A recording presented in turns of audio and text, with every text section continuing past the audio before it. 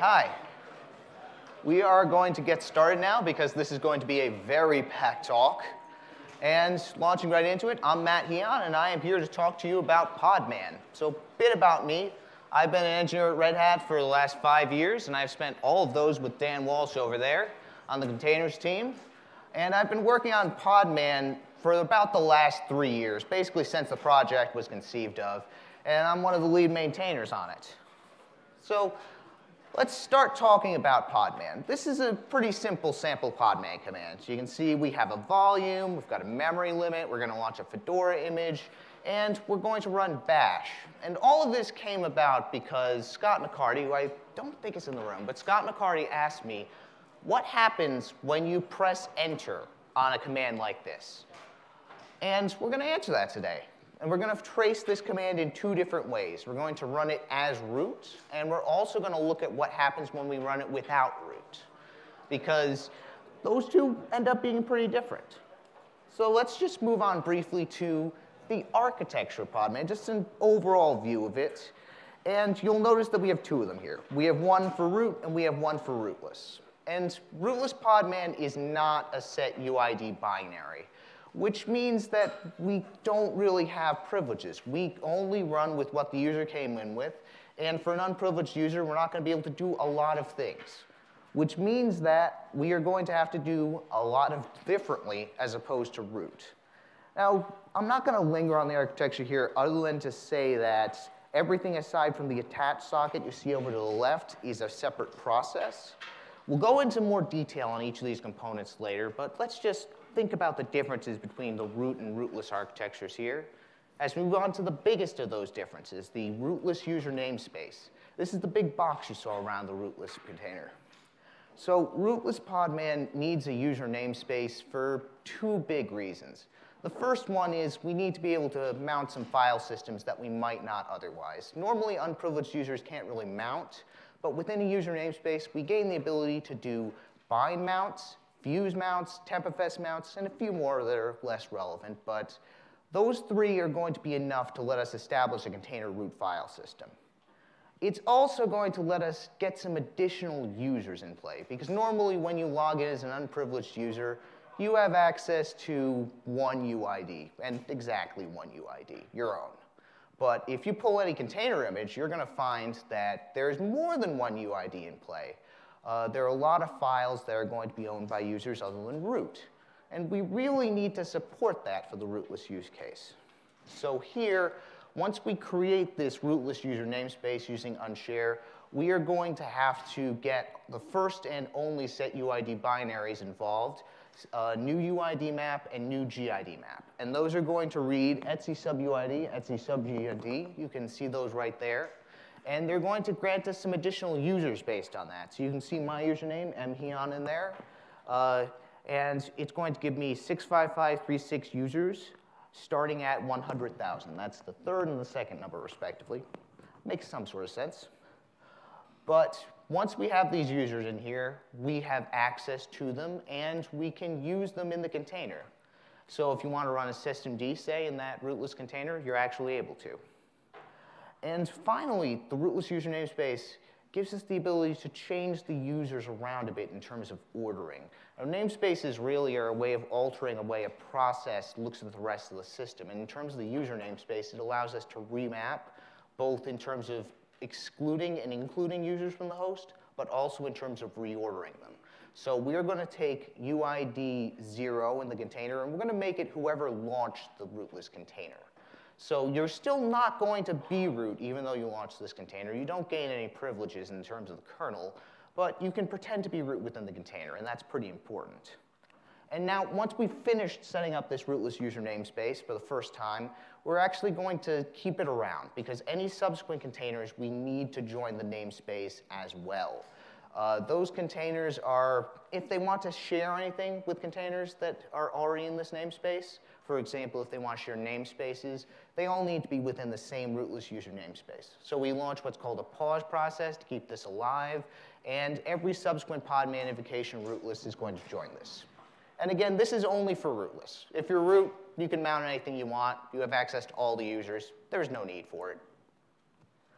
Now, let's move on to the first real step once we're past this, which is pulling the image. And if you've already seen Nolan's talk, he went into more depth on this than I will be able to. But let's go on anyways and do a bit of a brief overview.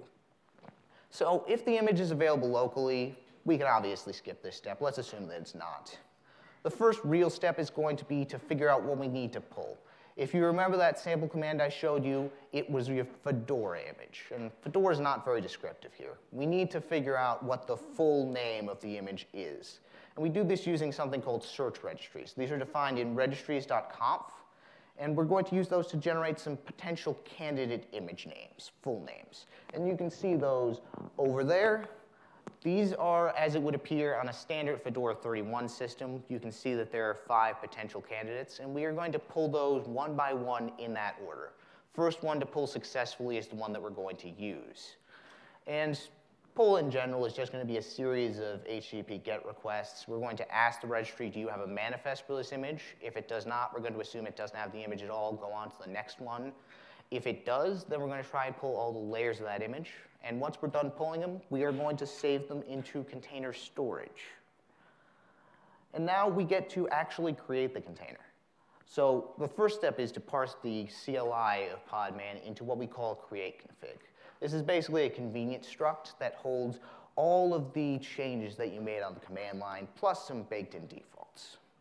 And once we make that struct, we're going to turn it into an OCI spec. Most of you are probably familiar with the fact that Podman does not directly launch containers itself. It calls something called an OCI runtime. And the way we define the container the OCI runtime is going to build is the OCI spec. And that is going to contain things like the memory limit we included. It's going to contain the volume we included. It's going to contain some baked-in defaults as well. But there are things that it's not going to contain.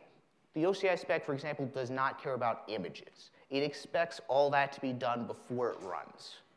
And it can't care about things like, say, a libpod named volume. If you make a volume with podman volume create, we don't really know enough to make a bind mount for it yet, and the OCI spec also doesn't care about it. So we end up with a bundle here of an OCI spec, but also some things that don't quite fit inside of it. And we're going to pass that bundle into libpod, which is the container creation library used by Podman. All our container operations are managed by libpod. The repo is actually named container/libpod. And we're going to call create in there. And that's going to save an immutable copy of this container definition, the OCI spec, and the things that aren't quite in there. And once we have that saved, the container is created as far as libpod's concerned, but we have one more thing to do. We need to make this container in the storage library. We just pulled down an image, but an image isn't quite a container definition. We also need something on top of it. Images are obviously immutable. You want to share them between multiple containers without making changes to them. But at the same time, the container is not. If I go into that container, which was running bash, and I touch some files, I want those to show up. So we have a read-write layer on top of the container. And that is going to be made by the storage library, but it's not going to be mounted yet. We're just making things. And now we're going to prepare to start the container. Now, if we were running just podman create, we would have halted right there. But we're going to go on, and we're going to call something called start and attach in libpod. And as the name implies, starts the container, attaches the container. That's the remaining work of podman run. The first step of this is an internal function called init. And init is going to make the container ready to start, but stop right before it starts it. First step of init, really, is to get the container mounted. We need to mount it up using overlayfs on root, which is basically going to take all those layers that we downloaded from the image, plus that root, top layer we made earlier, and it's going to merge them all into one directory, and we can access that as a container file system. Now, unfortunately, as I said earlier, rootless doesn't have the ability to make many mounts, so we cannot use kernel overlayfs. The solution here is Fuse overlayfs, which was developed by Giuseppe. I think he's in the room. But Fuse overlayfs is a re-implementation of kernel overlay in user space, so we can use it without privileges, which is pretty neat. It's going to do roughly the same thing, but Fuse. And then once we've created the file system, we're now going to need to mount the network. Or not mount the network, create the network. So the container needs a network namespace, and as root, we're going to use something called the CNI plugins. If you're not familiar with these, it's a series of binaries that will each perform a separate discrete task. And in typical use, one of them is going to modify system configuration, add the Podman network to a bridge. One of them is going to add some IP tables rules so we can forward traffic to and from the container. One of them will handle any port forwarding that we need. And all of these are making big, sweeping system changes that, again, we don't have privileges for as rootless. So we are, again, going to have to work around this. And the solution here is something called slurp for netness. Slurp is a small binary that originated in the virt land. I believe it was part of libvirt at first. And it basically is going to tunnel inside the container to outside the container. It acts as a manual bridge, so to speak, and lets us forward traffic without directly creating a network interface. It's got its limitations, obviously, but when you run as rootless, when you have no privileges, you have to accept some sacrifices. And then we are going to create some container-specific files because we don't want to use everything in the image as is. The image probably has a resolve.conf, but it is in no way related to the network that's running this container. So we want to take the host resolve, but we also want to be able to change it. You want to be able to alter the container. So we're going to make a copy of the host resolve.conf, and we're going to make it so that this is bind mounted into the container. And then we're going to finalize the OCI spec. Now, we have everything that we didn't have before, because we made it before, but we didn't know where the container was mounted. We didn't know about these extra bind mounts that we've added. We didn't know where the network namespace was. Now that we've finished preparing, we can finalize the spec and write it to disk, and then we can use it to launch Conmon. Conmon is the container monitor, we call it. And you can see a sample Conmon command line right there. And what I want you to take away from this is that you should never, ever invoke Conmon yourself. Let Podman do it for you. This is basically a very lightweight C binary. And once we fork it off, it's going to double fork to demonize. And once it's finished doing that, so once it is finished doing that, it is going to provide some services for us. So Podman itself is daemonless, which means that the Podman process can go away at any time. But the container is still running in the background, potentially. And what if I want to do, say, a Podman attached to it? Or what if it exits? I need to get the exit code. Conmon will monitor the container, and it will provide a few services, like attaching to it, if we do a Podman attach. And it's also going to store the exit code for us. And once Podman creates Conmon and Conmon double forks, it has very little to do but invoke the OCI runtime. And the first thing it's going to do is the OCI runtime create command. So what I'm about to say here is true for runc and crun.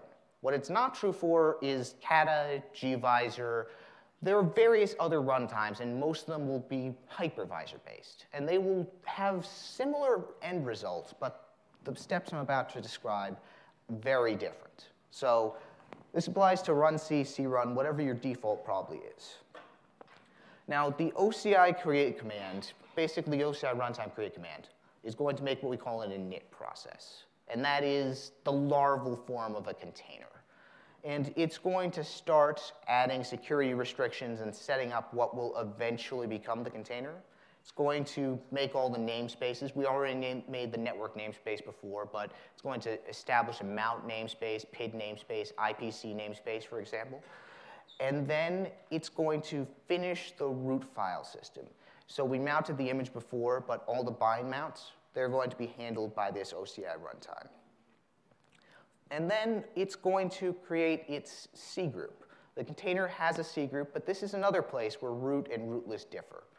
In the C groups v1 hierarchy, it's not safe to give a rootless container delegation. It will be able to modify resource limits that were previously passed on it. So it could basically ignore any resource limits. And what that means is, unless you're running C groups v2, we can't really create C groups for the container. Next, we're going to go ahead and we're going to drop our capabilities. So we are not running a privileged container here, so we're going to drop any capabilities that we don't want to retain. And this actually happens for rootless as well, because rootless established the rootless user namespace, which gave us a set of fake capabilities within it. And we're going to drop those capabilities. Next, we're going to initialize our security features, seccomp, SE/Linux. And once that's done, we're basically almost at the container, but we're going to stop here. We're going to stop right before we execute that first thing in the container, that bash process that we want. And Conmon and the OCI runtime are going to signal Podman that we're done with this. And then they're going to go to sleep and wait for the next step, because there's one more thing that we have to do. And that is, we need to attach to the container. So unless you specify -d, attach is going to happen. If you do, then we proceed to the next step. We start the container, and then we just print the ID. But let's assume that we didn't. And attach is, as I said before, handled by Conmon. Conmon is the parent of the OCI runtime. The OCI runtime didn't double fork, so it's a direct child. And Conmon has its standard streams. So what Conmon is going to do, it's going to open a Unix socket for us, and anything that gets written to the container standard out and standard error, it's going to append a header to it to multiplex it over that socket, and then it's just going to send it out. And then anything we send to that socket will be written to the container standard in. And the reason we have to do this now and not after the container starts is because this is not buffered. So if we start the container and then attach to it, anything that happens between the start and the attach, we lose it. We could write buffering code, but it's easier just to do this. And now we get to the final step. We are going to invoke the OCI runtime. Podman is going to do it this time, not Conmon, because we're just invoking OCI runtime start. And that really is just going to contact that init process that has been sleeping and tell it to wake up and move on to that next step. And that next step is to exec that bash process. And now this is not a fork exec. This is just an exec. We are going to overwrite runC with the new container process, the bash process. And since runC has already set up all these security features for itself, it's already joined the C groups, it's already set up namespaces, we now have PID1 in our container, and it started running. Let's see. I think we have a bit of time, so we'll go briefly into this. What happens when the container exits? Conmon is waiting for this. It's waiting on the container's PID, and it's going to save the exit code once the exit actually happens. But it's also going to do something else. It invokes a command called Podman Container Cleanup. Podman Container Cleanup is going to take the exit code that Conmon stored, because Conmon can't talk to our database. So Container Cleanup takes the exit code, and it stores it in the database, and then it tears down any remaining container resources. It's going to tear down the network, it's going to unmount the container, and once it's done, we've freed all our resources, and the container is basically done. One more thing is that if --rm is given, then the container would be removed at this point. All right, I think that is about it.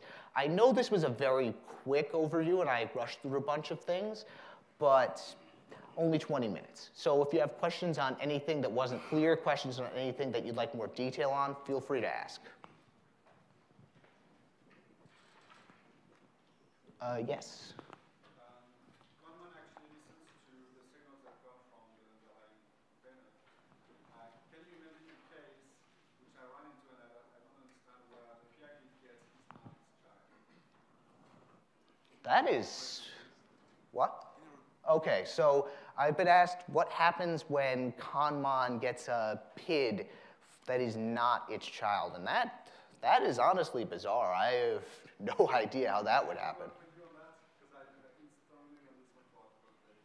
If you want to open an issue on this one, we'd be glad to hear it, because that sounds very interesting. Any other questions? Yes? Why use Conmon at all? Why not use systemd for tracing of processes? So the question is, why use Conmon and not systemd? And the answer is largely attach.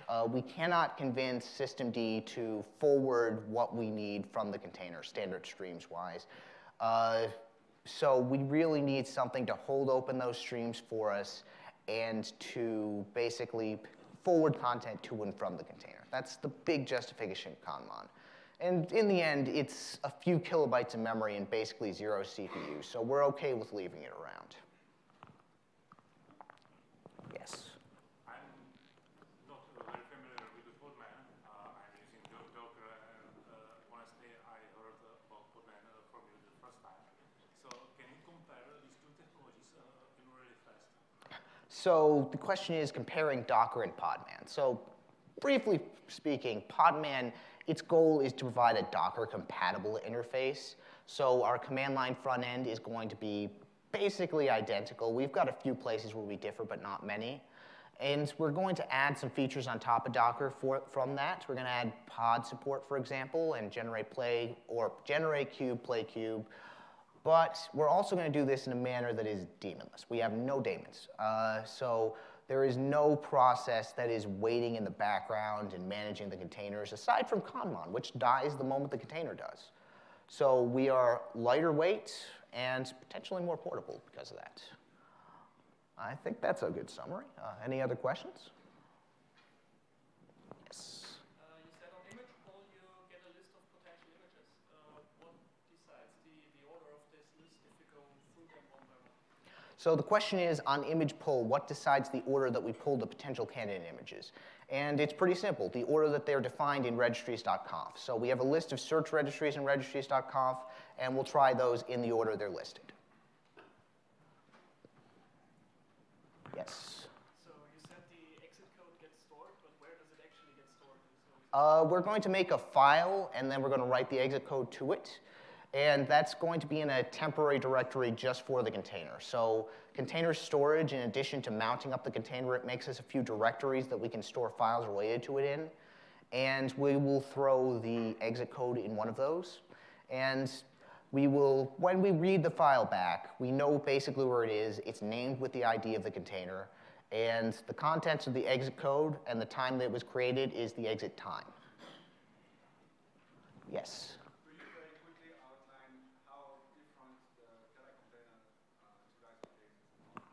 So the question is how Kata containers are different from the other OCI runtimes. And the biggest thing is going to be we didn't need to make a virtual machine here. Kata containers is VM-based, so it's going to need to spin up a virtual machine. And once it's done that, it is actually, so they do a VM per pod, which is actually rather interesting. I believe they're still doing some of the things we do, like namespacing, within those VMs. But they need to spin up a VM with the root file system from the container. I believe right now they're using Device Mapper to manually share it between host and container. There are other ways like virtiofs or 9p. But the big thing here is Kata runs inside a virtual machine, and I believe it's still doing some container things inside that VM, but they're separated by a separate kernel instead of just using the same kernel. Any other questions? Yes. Non-root Podman, like the advantage would be, I guess, better security, but disadvantage would be like less speed. Yeah. So the question is non-root Podman advantages and disadvantages. The advantage is definitely security. You are running with absolutely no capabilities besides one set UID binary, which isn't even part of us. That's, I think, core utils or shadow utils. Anyways, no privileges, and can be run basically anywhere it's configured because of that. Any user can run it without worries. Disadvantage, definitely speed, because we are using a fused file system. We are having to manually shuttle traffic into and out of the container. I'd say another disadvantage is also you can't do some things that you normally would be able to. Podman, for example, can normally make NFS volumes. No privileges to do that as rootless. So there are some things that you just cannot do without root. But yeah, advantages are security, disadvantages, can't do a few things, and slightly slower. Any other questions? Yes. Have you anything planned like Docker for Windows, or Windows colleagues can develop without Docker? I'm doing a lightning talk in about a half hour. Come to that. You will be happy. Anything else? Oh, never mind. We are out of time. Thank you, everyone.